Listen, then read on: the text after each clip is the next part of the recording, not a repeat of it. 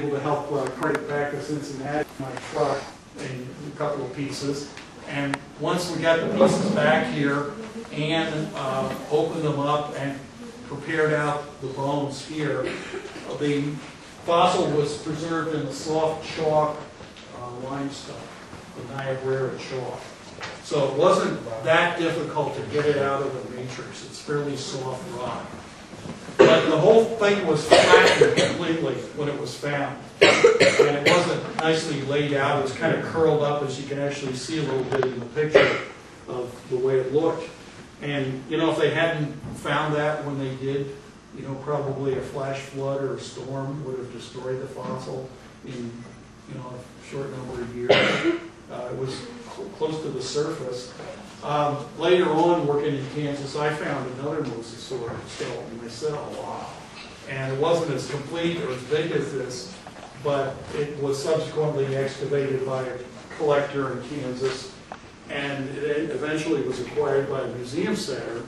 And when you get down there to tour the Geyer Center, you can see that specimen.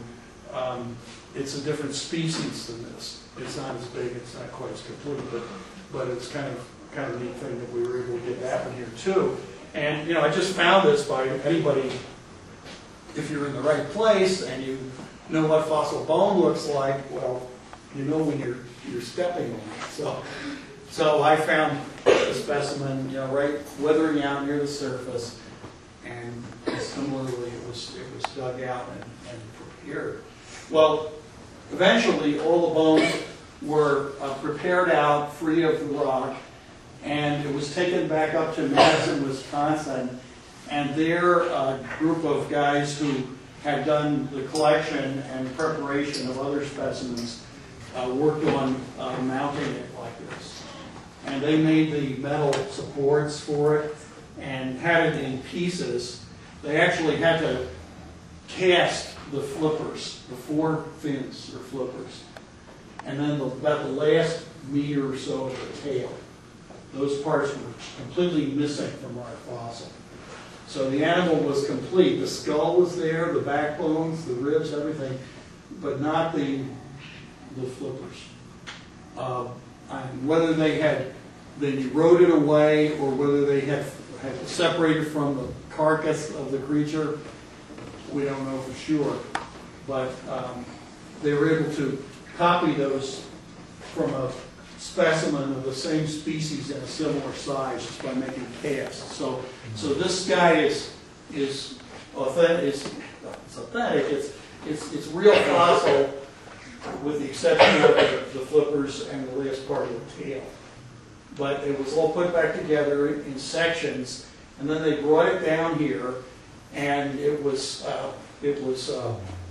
lifted up to the ceiling by a very precarious process. I hate to ever have to take it down. It goes to the floor, and they set all the parts underneath the beam, and then they drew it up on with lines, and then it was transferred to the wire cables. So one of my colleagues, Barry Maynard, drilled the holes for the eye bolts in the ceiling. So that's how we got her up there. Her, I don't know, him or her. Ian Herian liked to call this specimen Clemens. And one thing that was interesting too was some shark teeth were found in with the bones. A few shark teeth. It's probable that, you know, the carcass was scavenged by sharks on the sea bottom. But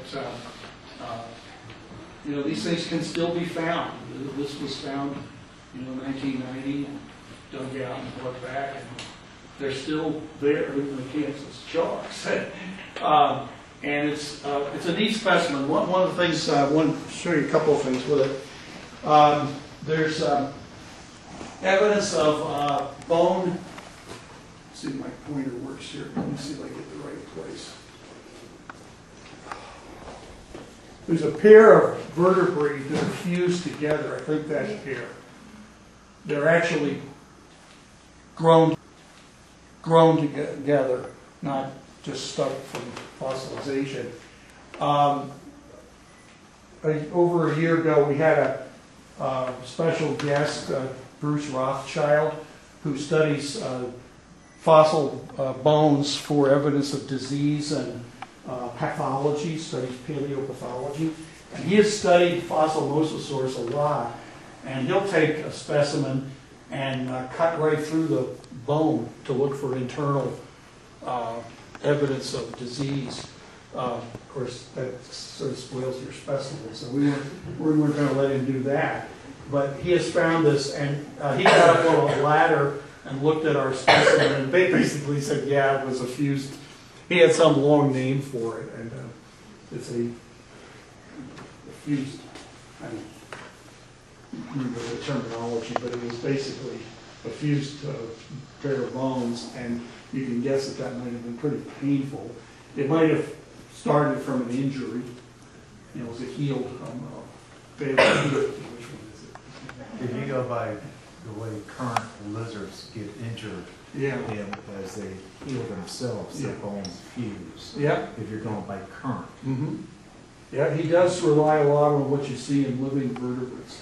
One of the things that he found when he sectioned other mosasaur bones was evidence of damage, internal damage in their bones that's just like bone disease that you see in diving marine mammals like whales and dolphins. And you also see in human divers who suffer from something called aseptic bone necrosis, which is a very nasty thing. It happens to people who have been diving a long, long time, usually in people who are, say, like commercial divers, and subjected to long exposures to hyperbaric conditions, diving. And over time, it'll progress within the bones and eventually cause internal deterioration, and it's almost seems like it's like an osteoporosis type of condition. And then it'll occur in the long bones, and in time, people can just end up, just like with osteoporosis, you can have severe bone shattering, just with very little stress. And I've been a diver for a long time. True. I don't think it happens generally to people who have been generally sort of in the category of recreational divers. But he found this in mosasaurs, which they were, showed that they were diving for feeding, and of course they had to come up to the surface for air, but they must have made long diving excursions to pretty great depth, and over time suffered this disease. It's pretty cool. The other thing I wanted to point out was if you look at the skull, I thought it was a marvelous job that Ian did with the skull, because you can't really tell that the whole thing was really just flattened down, just all the bones. It wasn't three-dimensional. And she got all those bones out. There was a little restoration done. One thing you can see is that the lower jaw of the mosasaur is in two parts.